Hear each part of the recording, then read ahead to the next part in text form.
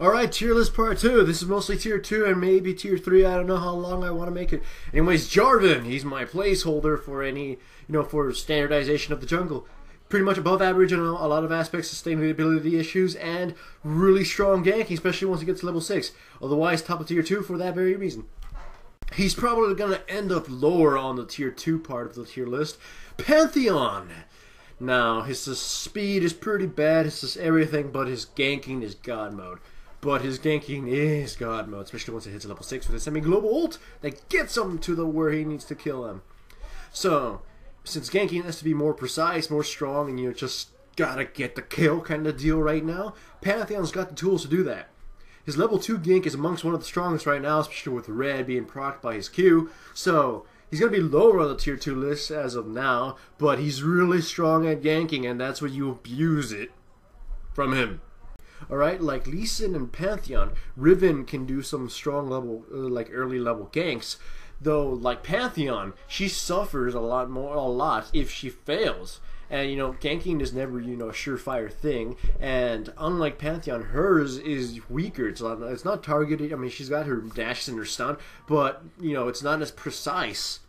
And she needs to stay like equal or ahead in order to do anything, or she'll just die in every team fight. So the whole fact that it's a lot riskier and it costs her a lot more keeps her from being tier 1.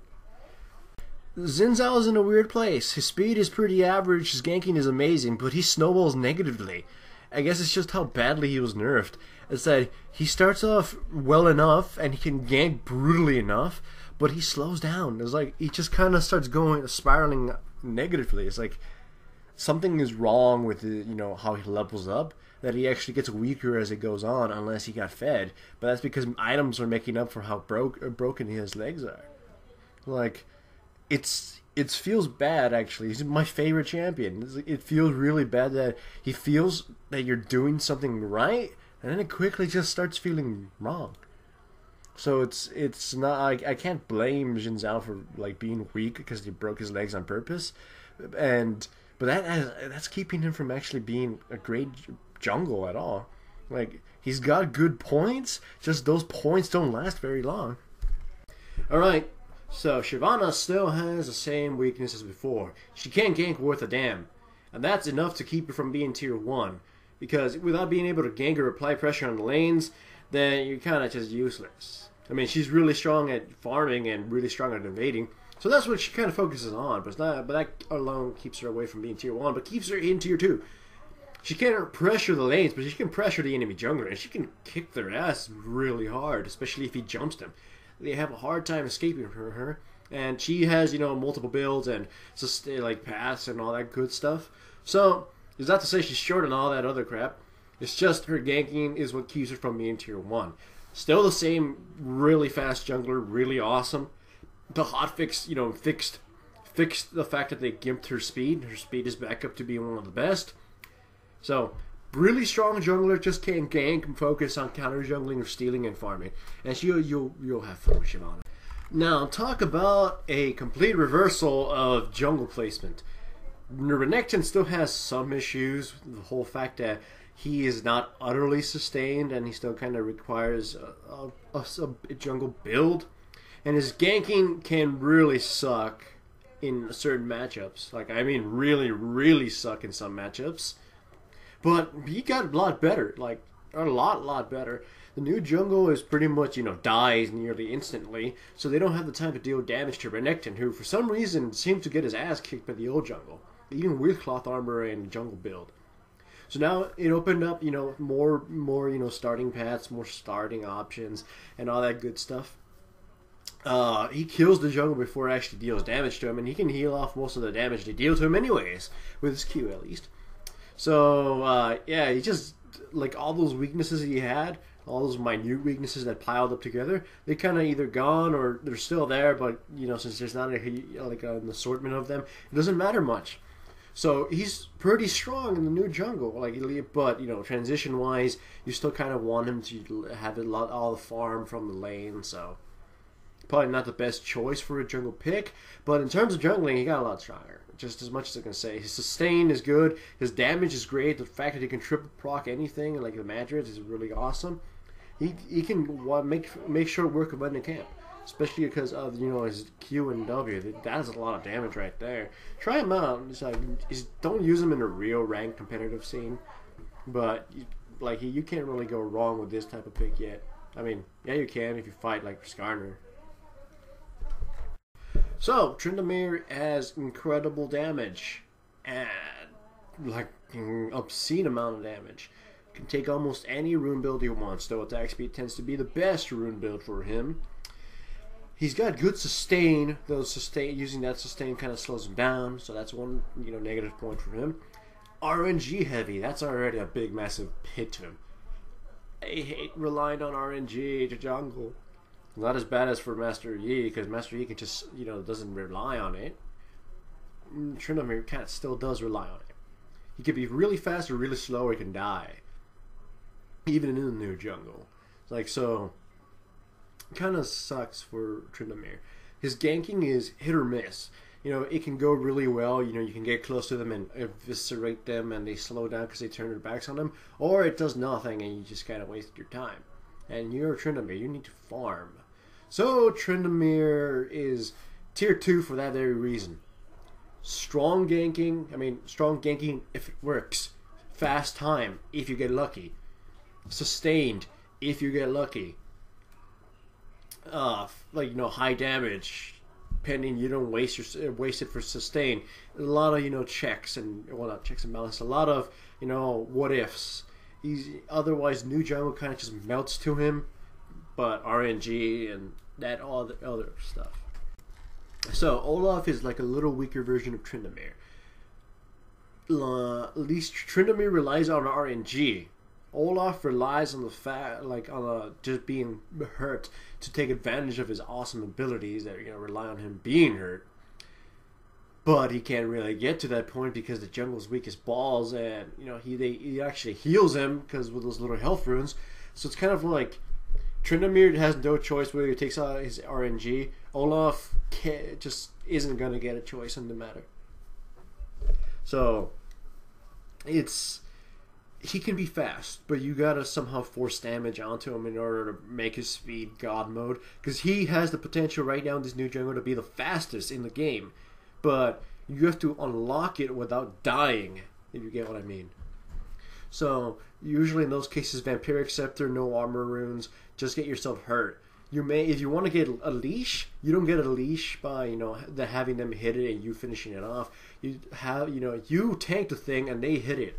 You want to be low health in order to obtain that speed. However, doing so just makes you a vulnerable target.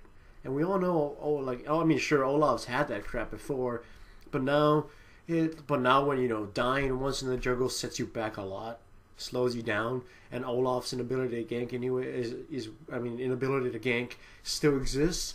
It's kind of one of those things where I just don't know what to make heads or tails of.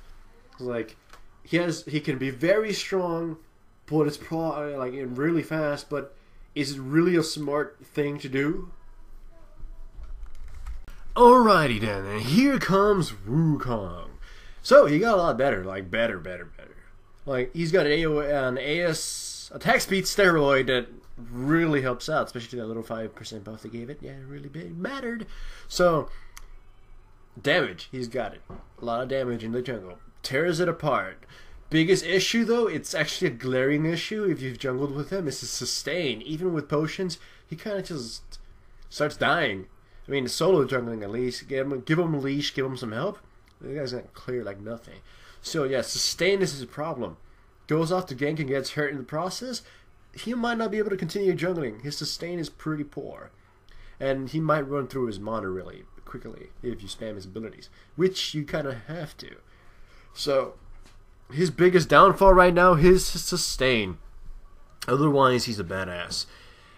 He could actually end up being higher, but his two issues is sustain and his ganking. His ganking, he outputs a lot of damage, but he doesn't output any control until level 6. And then he kind of has just a lot of damage. A lot of damage, knock up. He might be dead within the process. Probably get off 2 E's and 2 Q's. Yeah. When he hits level 6, that's strong ganking right there. So Wukong, keeping an eye on him. He could be a lot better than I'm giving him credit initially right now. just letting the dust settle, and I'm gonna try him out a little bit more. He's a really fun champion. Like he's a Xin Zhao that hasn't had his legs broken yet. Right. So Soraka, yeah, tier 2. Why? Really fast jungle, like one of the fastest junglers in the game. Star Call, that's really overpowered. Surprise heals, comes from the jungle, and then E, that can proc Lizard. Holy crap! Yeah, I know she's probably a joke. She'll probably be lowered eventually. Just it's kind of funny. I just wanted it to stand out so people can pay attention to just Soraka being like good. I mean, you'll never pick her as jungle, but she's in terms of jungling really kind of cool. I mean, I would pick Karma over her if I was being serious about a jungle support, and Nunu was somehow not available. But yeah, try her out. She's really fast. She beats Trundle in terms of speed without assistance, and probably with assistance, she'll tear the jungle to pieces too. Like even better than Trundle. Like I'm still confused about it. Her sustain is enormous because of the built-in sustain, and obviously can transition better than everybody else because she's support, and it doesn't require as much farm or levels or any of that stuff. So if you put us a support that actually gets farm, you can feel the effect of you can feel them get stronger. So it could be used in some very, very, very specific occasions, but like just in terms of jungling, it's not bad. Like I don't see any weakness besides the lackluster ganking, but a silence shouldn't be underestimated either, and it can proc Lizard for some reason. So it's just there. She's there. She'll probably get lower to tier 3, but it's just kind of fun to realize that she became pretty cool. I'll use her. I'll definitely use her just for fun. Right, so Volibear stands in the border between tier 3 and tier 2, and he might be going to tier 3. Seemingly, for some reason, he feels wonky as shit. It's like his ganking is like Singe and Udyr combined. A gap closer, boost of speed, and then flinging him back. However, it's not as good as either of them. Singe is walk up, click, and throw. His is charge up, run, then throw behind you. So and then look at Udyr. Udyr's is like multiple casts, like brah, roar, kind of just march to them and then slap them in the face. So, like, what's his face? Volibear has only one chance. So the second he clicks it, he's on a timer. If that fails, he doesn't get to fling anybody. Singed gets to walk up to them and decide when to fling on it. Like, yeah. And Udyr gets to spam that thing until he finally slaps somebody. So on that, Singed and Udyr have the edge in ganking compared to Volibear, and sometimes that shit don't even work. There's been some times where I get to Vayne, I even see the animation, but she somehow tumbles forward, and my whole thing doesn't even work. It's like, the fuck is this? The fear is clumsy, like at best. Press it, you see them, and then like either they go away from you, so it's kind of like you didn't even fear them at all, or you see them, or they go next to you, or it doesn't even do anything. I've seen it fizzle. It's like, bug or something? Okay. His W, yeah, it does good damage. If they're stupid enough to stand and fight you, yeah, they will. Unless, you get yourself killed. Because he's melee. He's all melee. Sure, he has ganking-oriented crap. So, but it doesn't really function as well as it should be. So, if in turn, people have been saying, "Oh, Volibear is overpowered." Yeah, probably when he's in the lane. When I played him in the jungle, he just felt bad. He felt weird and gimmicky and pretty weak. Like, he will sustain thanks to his overpowered passive, but like he just felt bad. Like no damage, no nothing, just crippled, pretty slow too. So I don't know what to think of him.